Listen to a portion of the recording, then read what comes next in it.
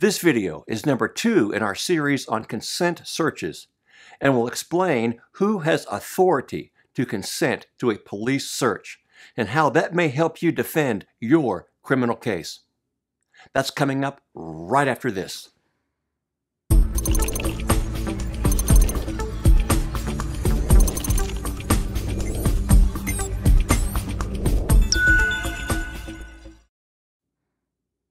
Welcome back to Gustitislaw.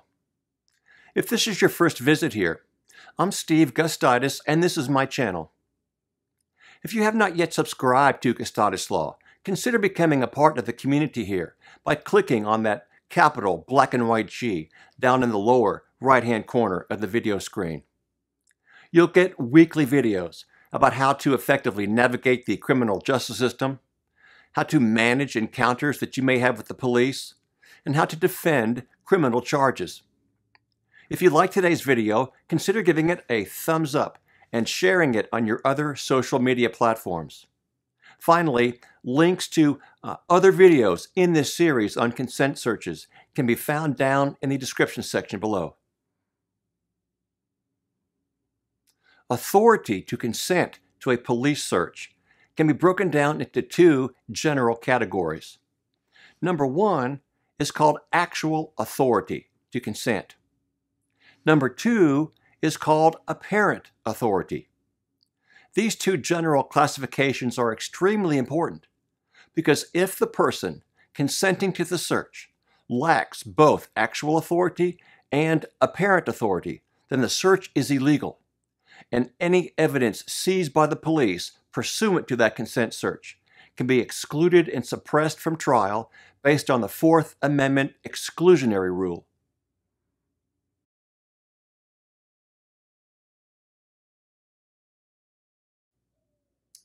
Actual authority to consent means that the person consenting has the actual power to expose what would otherwise remain private.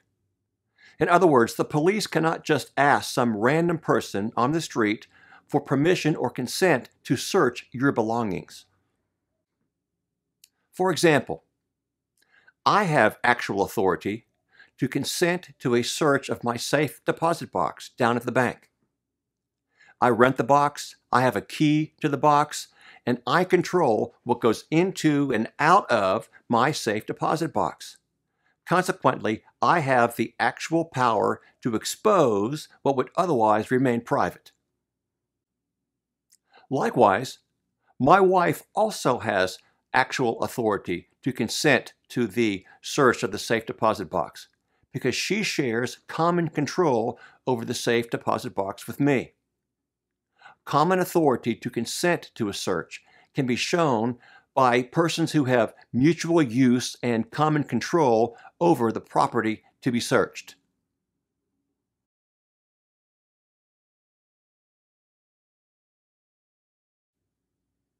If a person consenting to a police search does not have actual authority to consent, the police can still rely upon the person's apparent authority.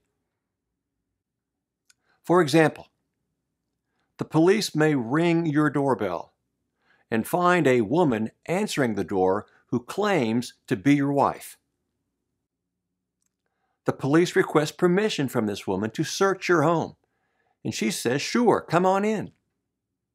The police then search your bedroom, they find drugs or other contraband there, but it turns out that this woman was in fact a burglar who had no legitimate interest in your property and no actual authority to consent to a search.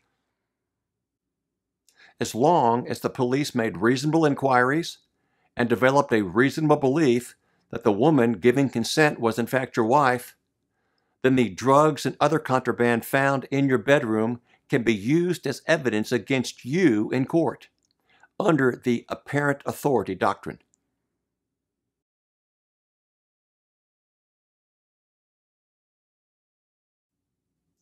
If the person consenting lacked both actual authority and apparent authority to consent to a search, then evidence seized as a result of that consent search can be suppressed from evidence under the Fourth Amendment exclusionary rule. If you think there are consent issues involving authority in your particular case, then make sure you discuss those with your criminal defense lawyer. A pretrial motion to suppress might be the appropriate form of attack to try to exclude and suppress that evidence from court. Do you have any questions or any comments about consent searches or actual and apparent authority? If you do, then add those down in the comment section below and we can begin a discussion that might help others too.